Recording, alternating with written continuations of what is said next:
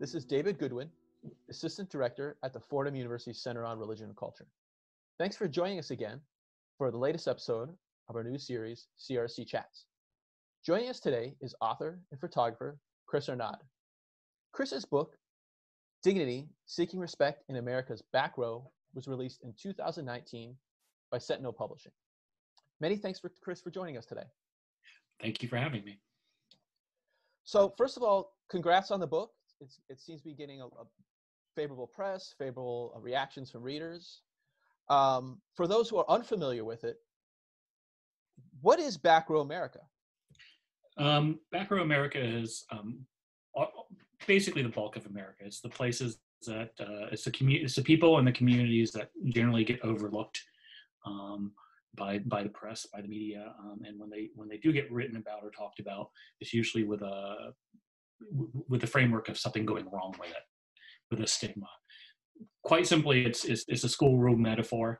It's the communities and the people who generally sat at the back of class, as opposed to, in contrast to what I call front row America, which are the eager students who were always, teachers' pets, always excelling at school, the hall monitor types who, are good people, but detach themselves in some ways from the bulk of Americans by their educational route.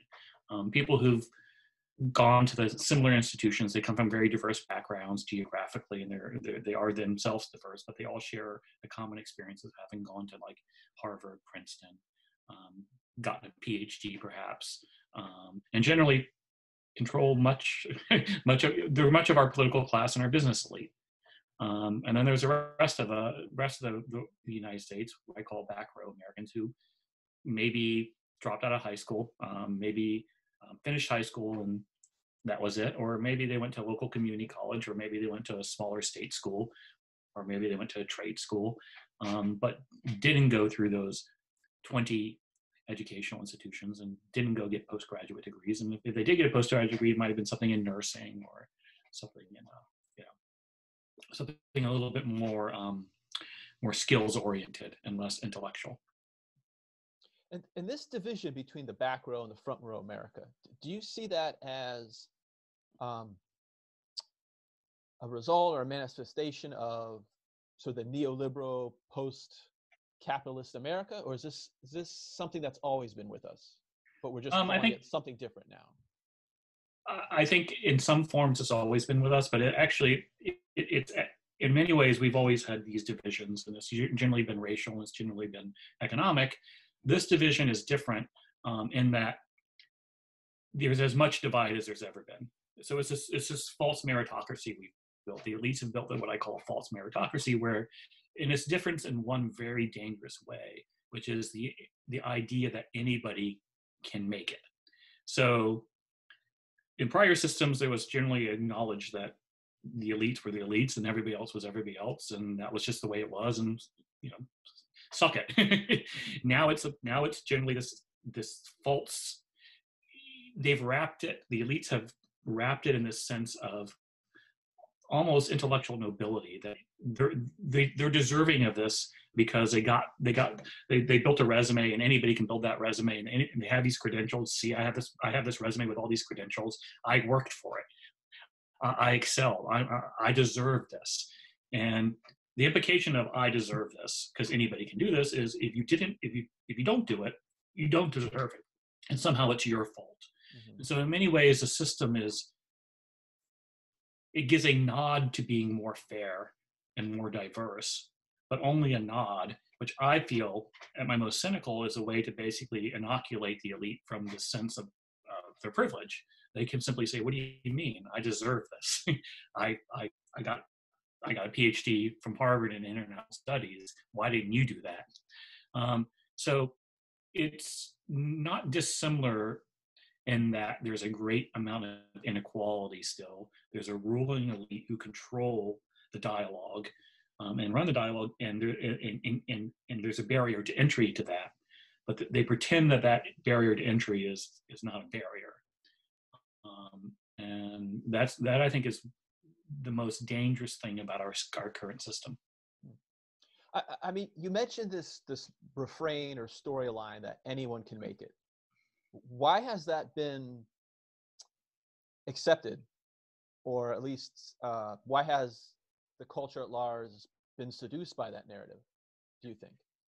I think we tend to find those who do make it and celebrate them, and for good reason. This wonderful story,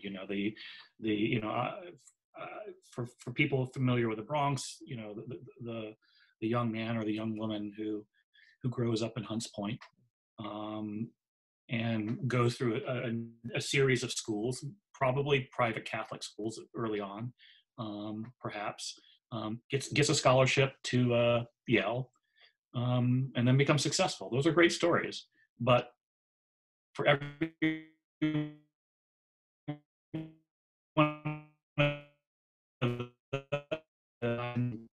and they fell because it's a hard thing to do. There's a lot of luck there. There's a lot of extraneous circumstances that need to happen. And it's just also, some people just don't want to do that. There's this term in African American community called acting white. To be successful, I think a lot of blacks understand that if you want to be successful, you have to act white. I call it acting front row. To become the elite, you have to take on all this behavior, and we can get to it a little deeper, but you have to also take on this whole philosophical framework that may be contrary to who you are, and it's just not your thing. You don't want to necessarily be a transient person who picks up roots and moves, and cuts and diminishes your obligations to your family or your community. Perfect example I use of this is, I told this story many times, but during my project, I did this for 7 years, driving around the country talking to people in these communities. It was a young woman, probably the age of your students at Fordham, who was in the McDonald's in East LA, very poor neighborhood. I knew exactly why she was in the McDonald's in East LA with her.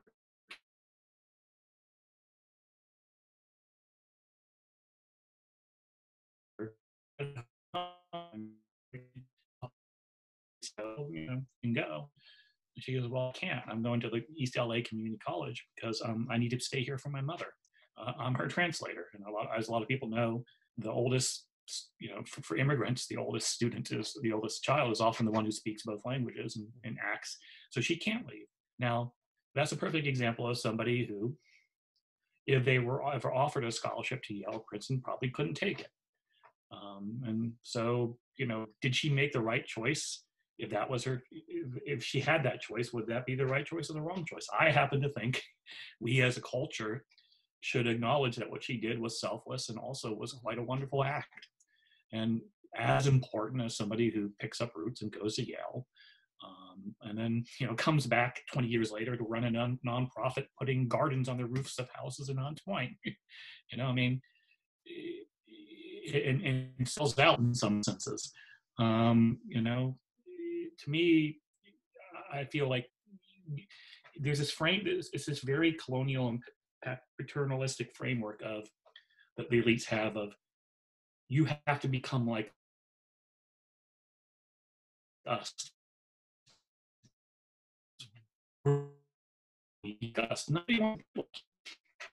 Everybody wants to, aspire to flying jets around and going to Davos conferences and giving TED Talks.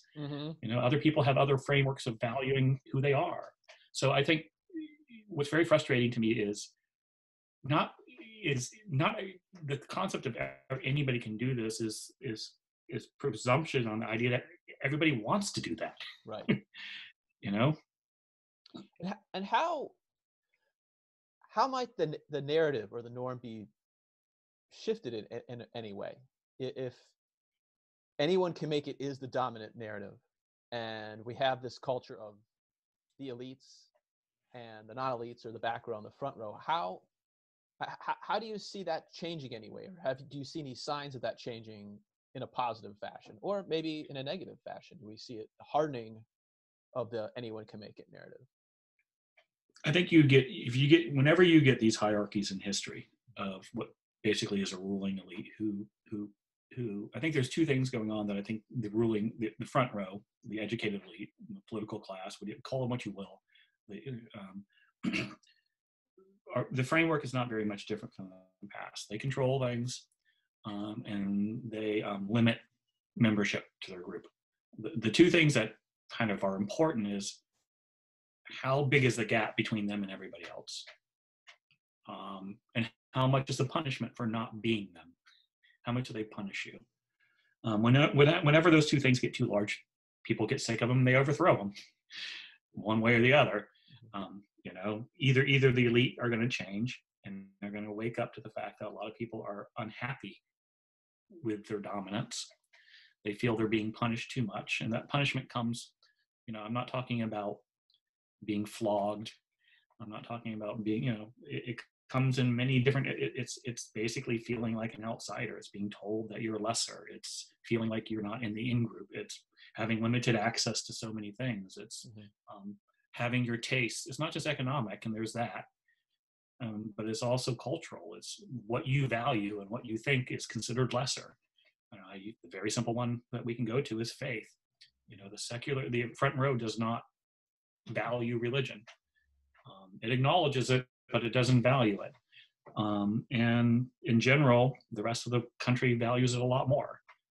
Not necessarily just through Sunday or Saturday or Friday night church membership, but through the way they think, the way they frame their analysis of issues, the way they solve problems, is not to go get a textbook and read up on it. It's to use their life experiences and maybe go into the corner and pray and meditate, or you know, light a candle. You know, it's about a much more intuitive framework of understanding the world, a much more sensory framework of putting together your past experiences of how you've approached the world. It's not about running to the library and getting 15 books and reading on it. So, you know, and that's considered backwards. You know, if you can see it in so many ways where the elites scold anybody who doesn't follow dogmatic intellectual, you know, the current scientific fact, whatever that is, and that, you know. So I think there's a great deal of punishment that people feel for being on the outside. And, you know, one of the things I happen to be very front row. I got a PhD in physics. I worked as a banker. So I don't dislike the front row. A lot of them are my friends. It's who I am. It's who my wife is. It's who my family is. But I want us to understand that unless we reform the system and acknowledge our privilege and acknowledge how frustrated the back row is, and implement changes in the way we think, both in policy and the way we think, then it's going to be implemented from below in a very violent fashion, and in a way that is not helpful. You know, these overthrowing the elites, playing it with just as bad a system. So, you know, to that degree, I'm not very optimistic, because I don't see, you know, I think the election of 2016 was an example where, you know, the front row, the elite should have woke up to the fact that they don't know what's going on in their own country, and might have thought about reforming their behavior, but they haven't. And consequently, again, I don't think the reform's going to be. I don't think the anger is going to lessen, and that's not a good thing. So we've been chatting about the ideas in your book, but for those who haven't read your book, it's a wonderful collection of photos of people and places, accompanied by your words. What drew you to your subjects? What made you want to travel around the country, meet these forgotten Americans, these forgotten places, and then tell their story, or at least attempt to tell their story? I mean, there's two of it. One of it's just it's a personal personal discovery, as you know, to put it another way, a new way of thinking. I mean, if there's an intellectual arc to my life, it's been a recognition, an acknowledgement, and first a recognition, acknowledgement, prior way of thinking, which was very front row, which was very much about, I was a physicist and then I was a banker. The very quantitative data approach to thinking about the world, the running to the library and reading 15 books, was limited and narrow. And there was a whole different way of learning, which was, you know, to put it in academic terms, ethnography. It was meeting people and talking to people and learning from interactions. So there was, you know, and that was that acknowledgement to me that the prior way of thinking in this very rigid, dogmatic, quantitative framework with data was wrong, was the financial crisis of 2008, which I was partially responsible for in my work. So I, you know, to put it in human terms, I literally took long walks throughout New York City. To people who know New York City, I lived in Brooklyn Heights, and I would do what I called terminus walks, was I would literally take the subway to the end of the line, the terminus, and walk home. So 20-mile walks through the city, and with my camera, and taking pictures of things, and my only goal was to get home. I didn't really need to know how I got home. But along the way, I would meet people. They would see my camera and ask me to take their pictures, and then I would talk to them. And then I started realizing the stories behind the photos were more interesting than the photos themselves. And to put it in very local terms, eventually I ended up walking from I think it was a 2 train that goes up to the very top of Bronx, Upper East, or the, yeah, I think it was a 2. I was walking home, and someone said, "Whatever you do, don't go to Hunts Point." So I went to Hunts Point. Someone tells me don't. And I was just immediately drawn in by the physical beauty and the wonderful people. And so I ended up spending 4 years documenting homeless addiction in Hunts Point. And what drew me in was the personal stories, and you know, and then the intellectual process of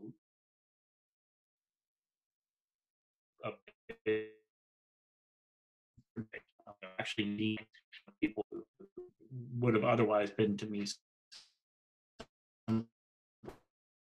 data,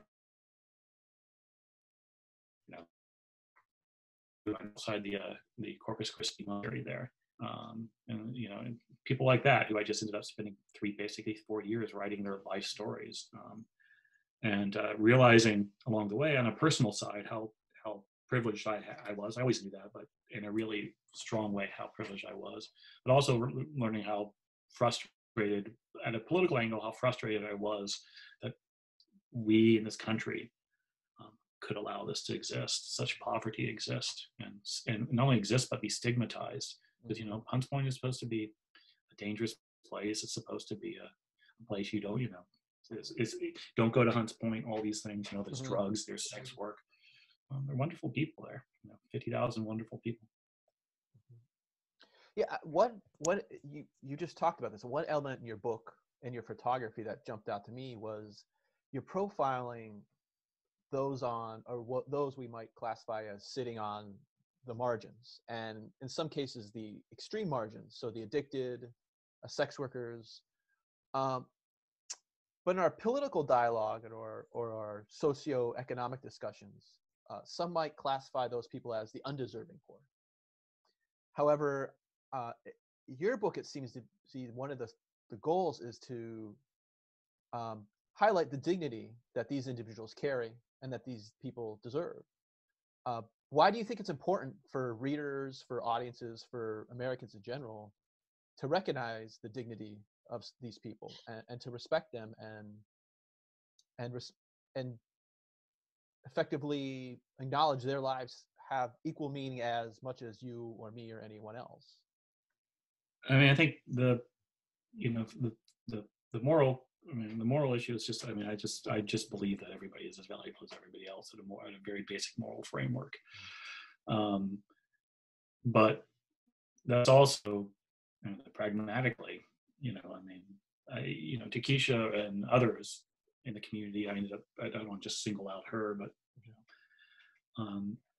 you know, she never had a chance, so to speak, in the front row world. I mean, her mom was a sex worker. Her mom, to some degree, through whatever, she started working, as it were, as a prostitute at 13, 14. I mean, that's not a person who's going to go to Yale. But you know, when I had met her, I was working as a Wall Street trader, and you know, it's not an exaggeration to say she's as clever and as smart and as decent as my Wall Street trading friends. If you know, it's that Trading Spaces thing. If she had had a Trading Places movie, if she had had a different life, or a different path, she could easily have been a Wall Street trader. She doesn't suffer from. She's immensely intelligent. She's funny as hell. You know, she's got all those qualities that you know, that we were supposed to celebrate and say are valuable, and yet here she is, living under a bridge. So, you know, there's that part of it, and it's just, you know, it's just very frustrating to me, because the way we intellectuals look primarily at people like her and others is through data. She's just a data point. You know, it's like the deaths of despair things, people dying of heroin. They only see it as, you know, an uptick. They only registered them when they saw it as an uptick in the data. Like, oh Lord, you know, the average U.S. lifespan is decreasing. Why is that? Oh, you know, and so when it's just a data point, it's just so easy to overlook and just make decisions that treat these losses as just a consequence of doing business. You know, it's kind of like, oh, we're going to move factories over to China, but there's a loss in the spreadsheet, which is, you know, these communities are going to lose jobs. That's okay, but these other communities are going to gain more, so we just ignore it. But when you go to those communities, like I did, I mean, it's not just a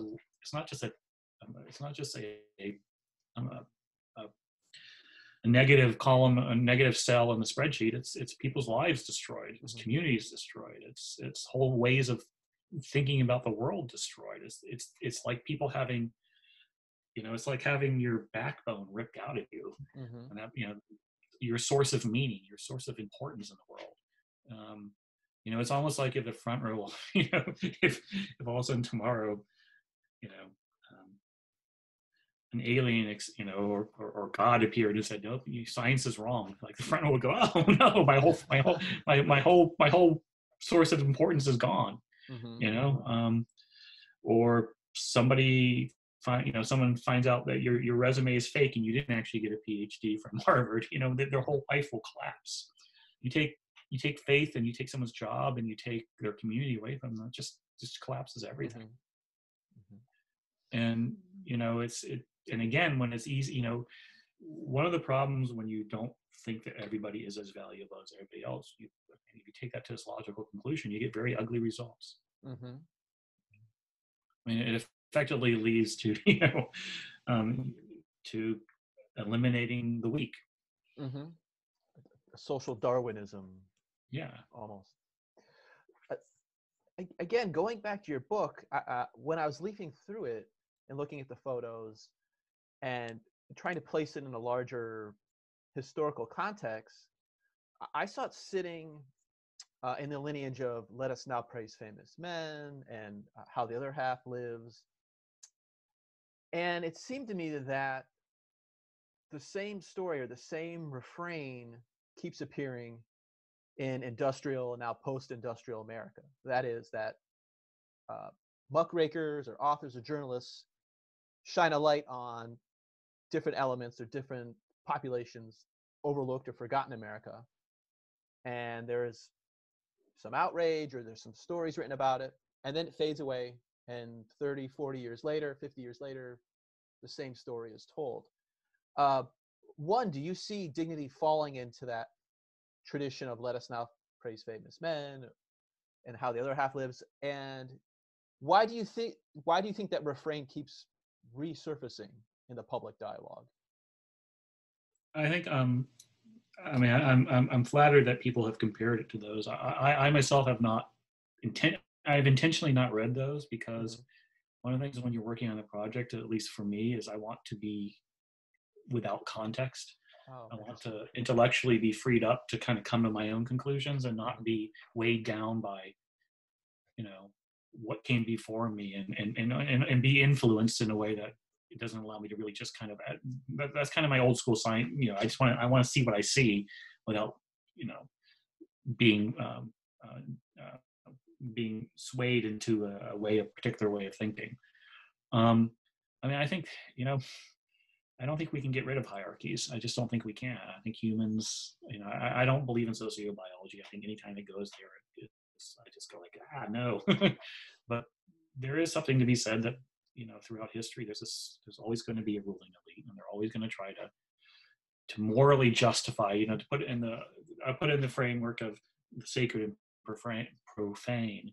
They Mm. always will try to define themselves as sacred, and everything else is profane, to give themselves a sense of, you know, moral superiority Mhm. that makes them feel good about themselves. Um, and it just gets, and so the people who come along, you know, like people in the past have, and said, well, look, there's this awful subgroup that is being treated like crap. You can't be moral if that's happening. Um, you know, eventually over time, they I don't want to be too cynical, but they readjust their framework to acknowledge that problem, and then it's like a rug in a room, a rug too big for the room, and they push down that bubble and it pops up someplace else. You know, they fix things, and you know, things are better now in many ways, economically certainly, um, than they were in the 30s and the 20s. Um, you know, people have more comfortable lives. If you're in the back row, you physically have a more comfortable life in many ways. Um, but the bubble that's popping up now is a sense of feeling like you have no place. Mhm. You don't fit in, and that there's this dominant ideology that basically devalues anybody who's not a member of it. Mhm. And so they've redressed it up now to say, again, going back to our earliest question, they've redressed it up. They've acknowledged the problem that there was this ruling elite that was out of touch, and yeah, what didn't allow new members. So now they have a pathway for new members. Mhm. um, and is that better than the old one? I mean, in some ways, yes. In some ways, no. Because yes, they add new members to it, um, but but it makes the people on the outside feel even worse. You know, I mean, I often say in my darker moments that in some senses maybe an explicit system like a monarchy was, quote, better or more fair, because at least when you're at the bottom, you knew it was rigged against you, and you had, Mhm.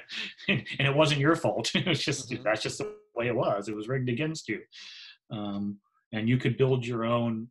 You could acknowledge that, and then build your own subculture that allowed you to find meaning in the way you wanted to find meaning, through your local community, through your faith, through geography, through whatever.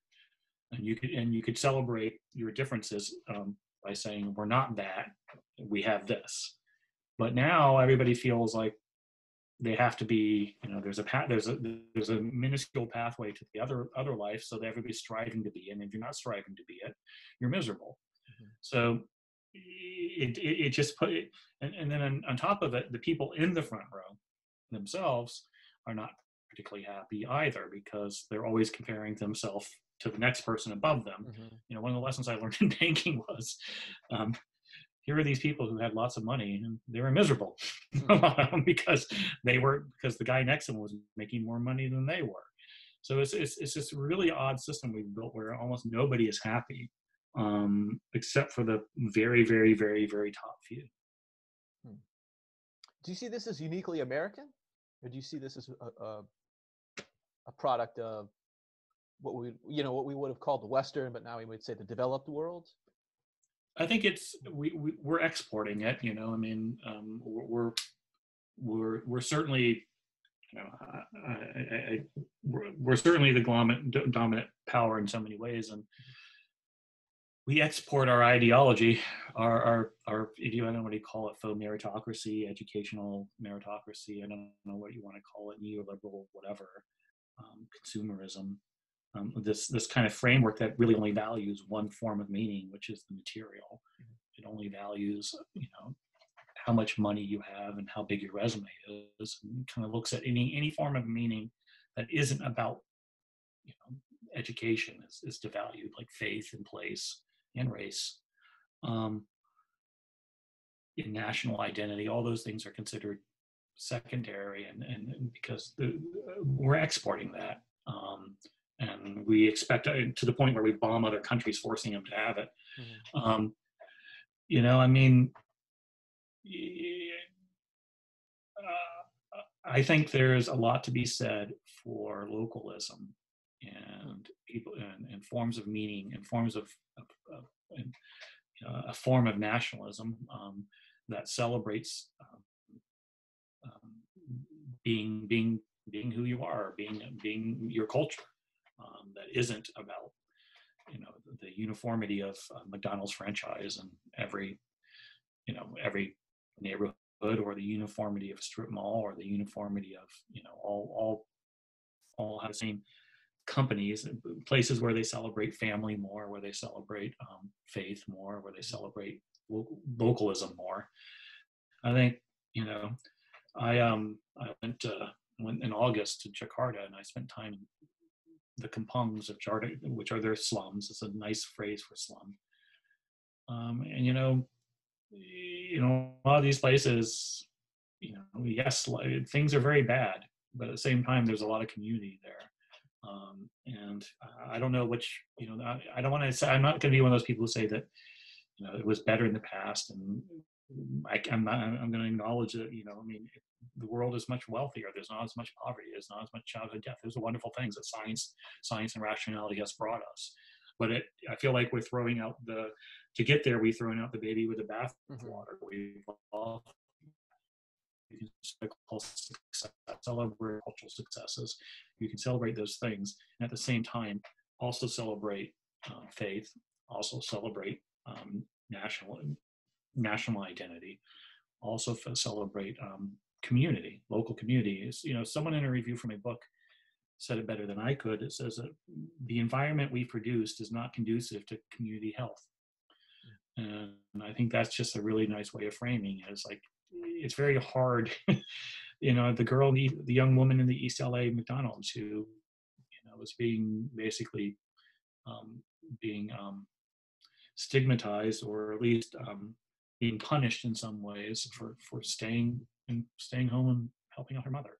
Mm-hmm. I mean, I don't know if that's a good society to have. Mm-hmm. I'm glad we've been talking about community and localism, and I'm glad you mentioned that anecdote from earlier in our conversation about the young woman in LA.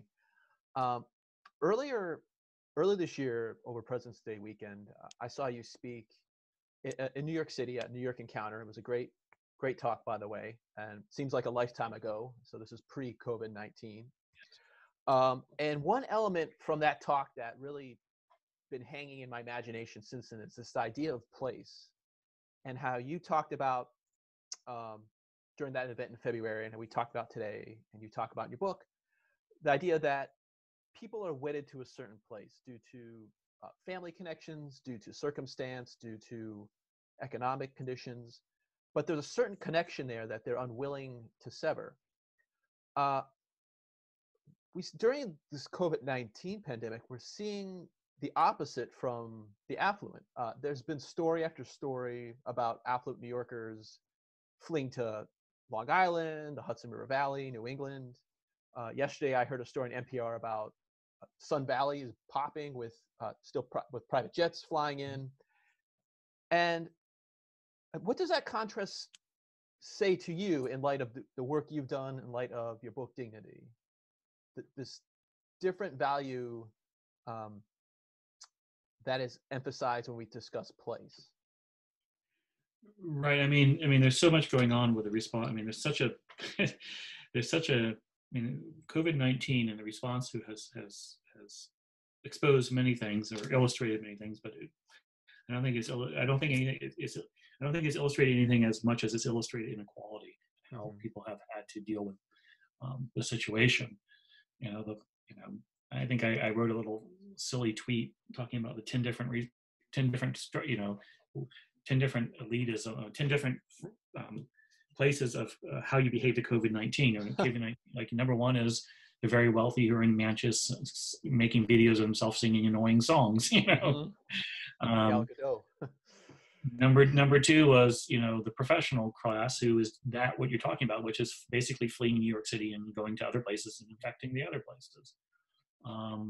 It both shows two things. And then, at the very bottom is the homeless who, are screwed. Socially,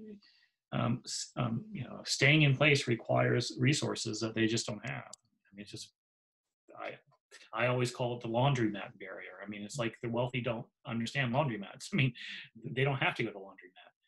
If you have a laundromat, you can't stay in your house if you need to go to a laundromat. A lot of people use laundromats. So it also just shows that place isn't important to them, other than, as a way to show off. Like, I have my 3 houses and I'm going to go to the one that's the most isolated. They're as happy in New York City as they are in London, as they are in Hong Kong, as they are in Singapore, as they are in, as they are in Buenos Aires, but only in a certain neighborhoods in them. And it's the transient nature of Front Row that goes one of the defining features. But in this case, it also allows them to protect themselves even more from what's going down. It's just when I hear people talking about the need to quarantine, I get it. I understand it. I hope everybody who listens to this quarantines. I urge you to do that. I urge you to follow the guidelines. But please, I also hope that people understand how hard that is for most people when you don't have a large house with plenty of place. If you're in a 4th floor walk up in the Bronx and there's 9 family members and from 4 different generations to 3 different generations, and then some hangers on that just kind of joined because that's how life rolls, with 1 bathroom, no, that's very just not going to happen. It's just not going to happen. You're not going to do that.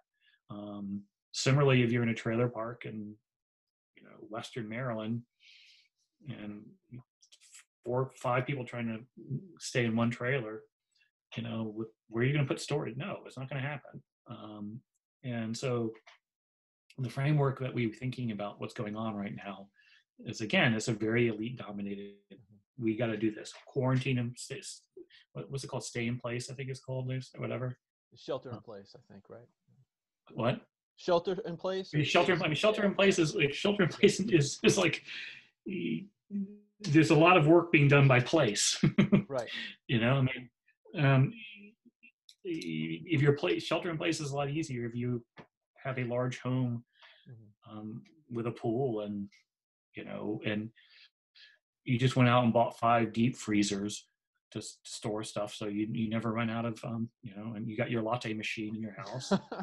And then if you're in a 5th floor walk up in the Bronx with 1 bathroom and shitty Wi-Fi, and if you even have Wi-Fi, and so I think it's just very frustrating to me to see the framework of people who don't understand why someone wouldn't be sheltering in place and how hard that is for most people, and how some people are just not going to do it. I mean, it's just like they can't. I mean, it's just physically impossible to be with your family members in a space that's small. Do you find the COVID-19 pandemics reshaped how you looked? Do you feel the pandemics reshaped some of the conclusions you reached with Dignity, or some of the ideas you were toying with and or trying to work out with Dignity? Do you think it's impacting it? One of the things that's kind of frustrating to me about that question is I feel like it reinforces what I feel like the lessons of being learned are what I was screaming about And I don't want to scream about that because that seems like, so that's what everybody's doing. Everybody says, this fits what I said before, but I really think that this fits what I said before, which is that there's massive inequality in the U.S. and you can see how that's taking place. And I mean, it's just, you know, go onto Twitter or go on to anywhere and see the 30 celebrities singing, you know, Imagine by John Lennon from their mansions, versus, you know, if you're in the Bronx, go out down to, you know, go to Hunts Point Avenue and see, you know, or go to 135th Street, or I mean, like, no, people can't shelter in place. It's a very different experience. But also, I think one of the few political changes I've had in my life that's been very dramatic, that one of the few political lessons I draw from the book is that I'm not a believer in globalism anymore. All right, I think we should rethink globalism. I think we should rethink why we've outsourced all our jobs, so much of our essential manufacturing, to China and Mexico. I happen to be, because I come at it from a Catholic background, I happen to be very pro-immigration. I happen to be pro for accepting a lot of refugees in this country, and that will never change. But I understand why people might be. I understand more why people would be on the other side of that issue. But I feel very much like that's kind of the lessons we're learning here. Is, I mean, you know, 80% of the essential ingredients in medicine is made in China. You know, I mean, we don't have the, you know, one of the things that is very unique about the United States, and one of the great things about the United States is we have the ability to, we have everything here we need. We're one of the few places that is geographically large enough that we don't really need to trade with the rest of the world. I'm glad we do. I'm pro-trade to a certain degree, but we don't need to.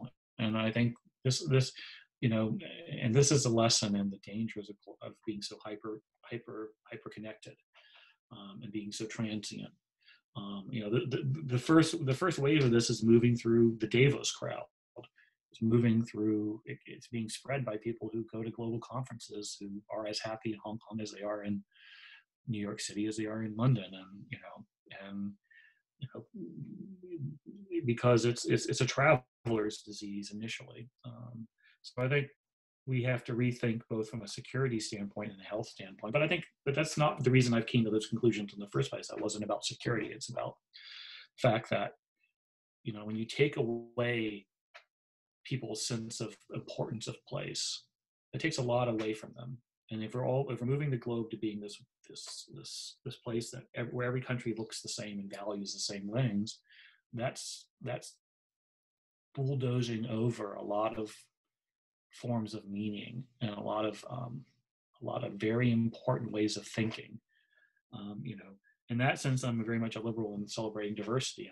I'm very glad there are other cultures and other countries that have a different way of thinking and a different way of and different religions that have a different way of looking at the world. I think we should try to allow those to exist without trying to bully them into doing what we do. Mm-hmm. So everyone we're talking with in our series CRC Chats, we're asking, what is one thing that's helping you cope with this time, with this COVID-19 pandemic? For me, it's no. I mean, I don't know if it's as much coping as knowing that I have it's a realization of how privileged I am to be able to have the house I have and the space I have, and, you know, to have the family support we have, and from my kids, and in that sense, it's made me very aware of how privileged I am, and that, you know, and having a family that both supports me and I support them, and so that helps me cope in some ways. But it also is frustrating because it makes me realize, it makes me more committed whenever this thing is over to continuing on what I was doing before, which is trying to highlight that not everybody has it so good. But on a more pragmatic level, it's video games.